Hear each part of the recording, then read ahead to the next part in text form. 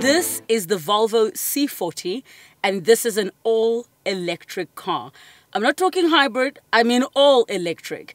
Now this vehicle retails for just under 1.3 million rand, and I love that they jumped on board of the Barbie excitement, so I had to dress the part to review this car. I've been in it a couple of days and my initial thoughts are, what? My initial thoughts literally are what? Now, I'm not going to lie, Volvo has been in my family for a long time and I've always known it is a super safe vehicle. It is voted pretty much every year a super safe vehicle. But how exactly was I going to just adjust to the whole electric part and the recharging part of the car? Now, the really positive stuff about the car, the sound is silent. I mean, the car itself. And then when we think about the sound in the car is amazing. You can really tell that the tech in this car is quite up to date. And if you even want to know how up to date it is, you can check the air quality, not just inside the car, but also outside the car.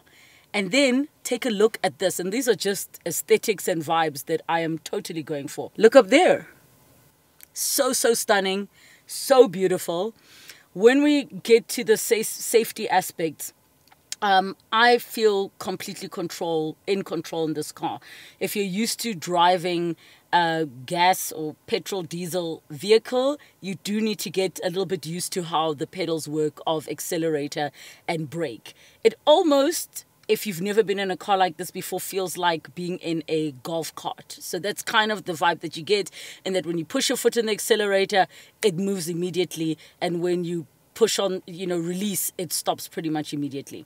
Then when it comes to just the ride, I'm a girl who loves speed. I really do.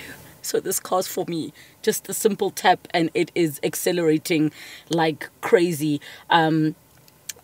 Inside, if you look at each and every one of the details, you would think a car like this might have been leather, but the fabric thing, I'm kind of loving it. Having been with leather seats, and this is what they don't tell you about leather seats, is that on hot days, you're going to burn your legs, especially if you're wearing a dress like what I'm wearing today.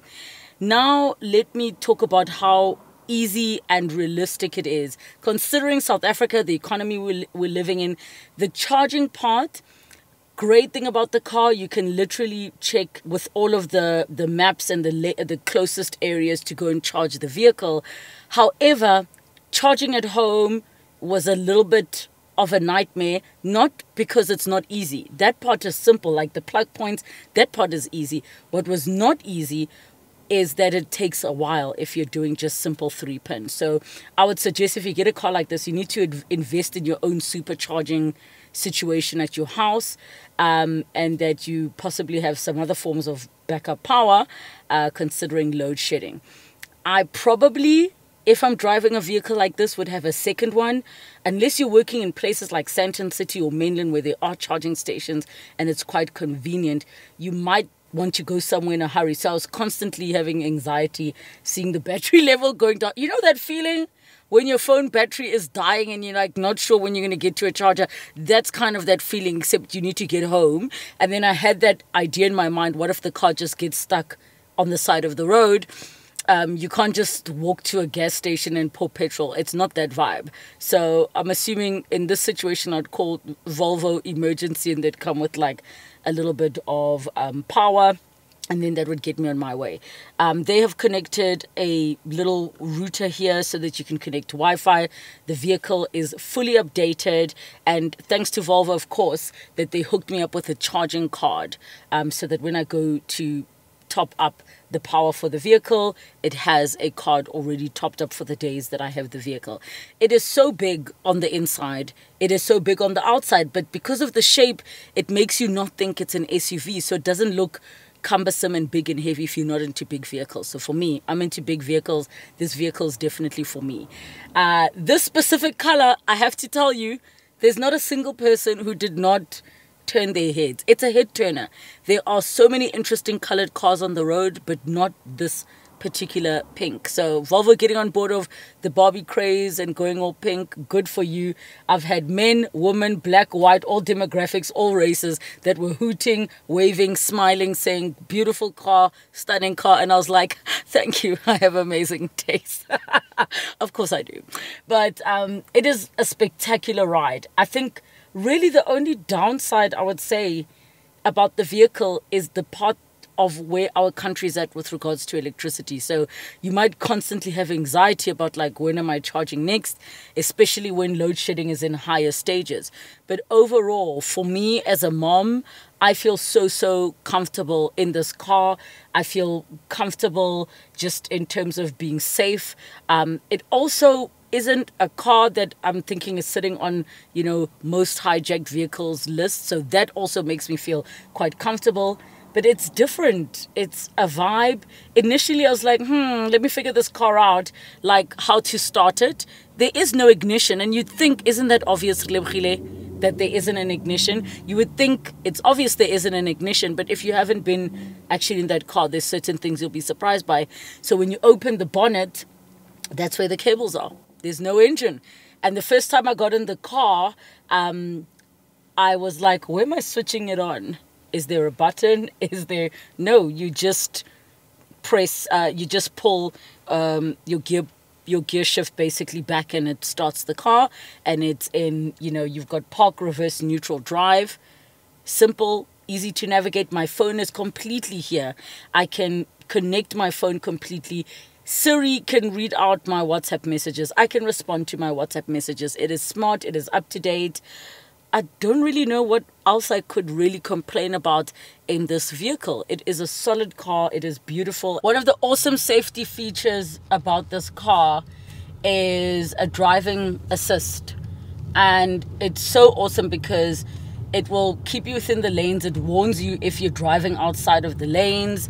It will give you road sign information if need be. It gives a ready to drive notification. It will also warn you if there's time, if you need to rest because you're driving outside of the lanes too often. It will say, do you need to take a break?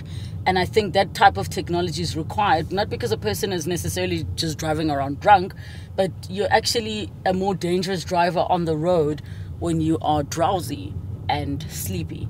So it does help to have an assist with you in the car.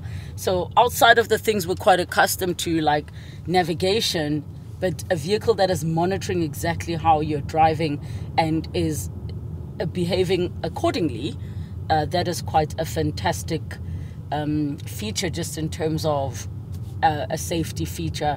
You want to know that no matter what kind of day you're having. And of course, it's got cameras all around.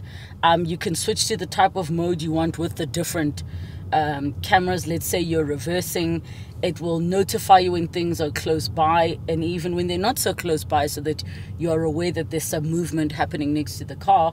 The downside of this, of course, it being South Africa, is that people are always coming to our windows to ask for things, so it will keep alerting you. But I'd rather it do that than I not be alerted of movement next to the car. The boot space, nice, big, solid. I don't know what else to say. I think just for me, being a parent, being a mom, this is the type of comfort that you want to just drive around in, you know, school pickups. But you also know this is the kind of car you can do a beautiful long distance trip in, because it is so comfortable and you can just completely relax. But you can't be surprised, because that's how Volvo really rolls. So at least you know when you are spending over 1 million rand for a car like this, you know what you're spending it on, you know where that money is going. I'm just wondering what the electricity bill might look like, but the people buying this car are not worried about the electricity bill. Let's be real. If you're going to try an all-electric car, make sure it's safe, and why not make it all pink?